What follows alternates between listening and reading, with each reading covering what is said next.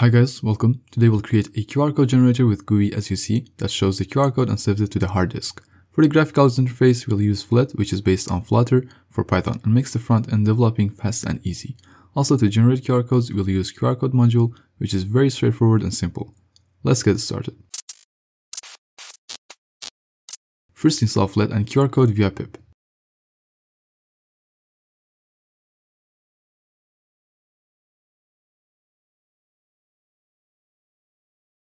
Import Flet as FT, then import QR code. Let's create main function that has a page attribute as an instance of ft.page. Page is the root window, and we can modify the height and width to 400 pixels.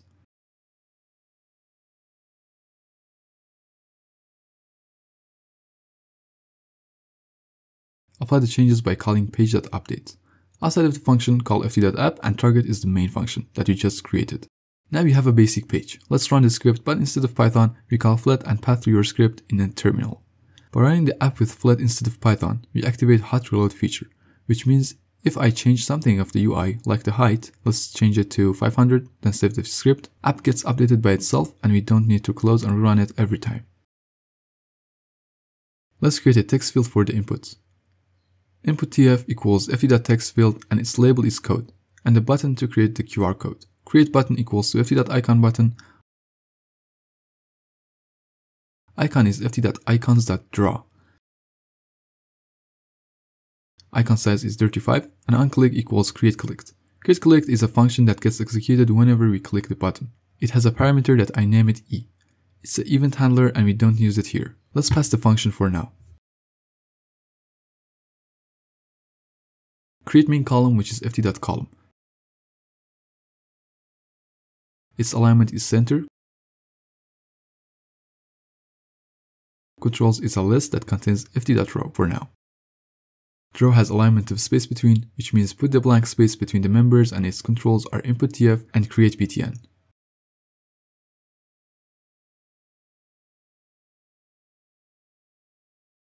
Instead of updating the page, now we call ft.add and pass main column to it, which adds the main column to the page and updates the page.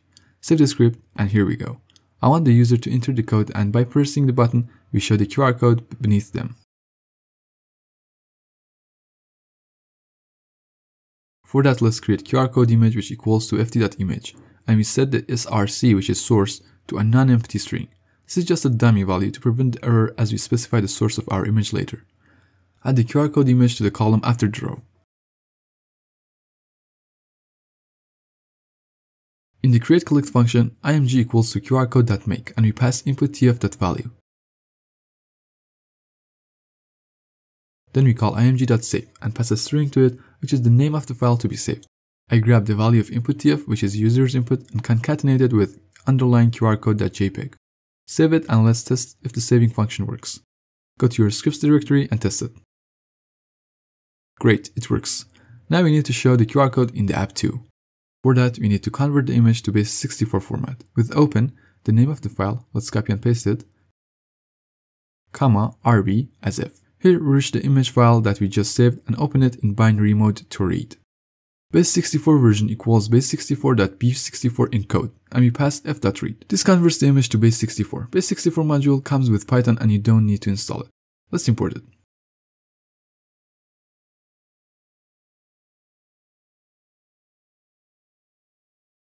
And print the base64 version.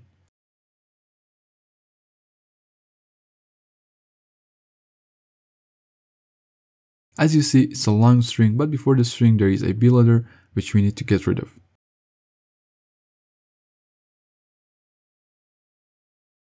qrcode image.src underline base64 equals base64 version, but we need to first decode it to UTF-8 to get rid of that b, which was before the string. Finally, we call qrcode image.update to apply the changes.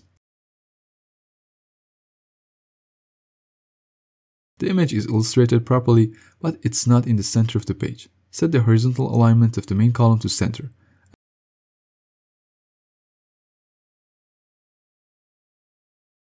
And there you go. QR code is shown perfectly, and if you change the code, the image will be changed perfectly.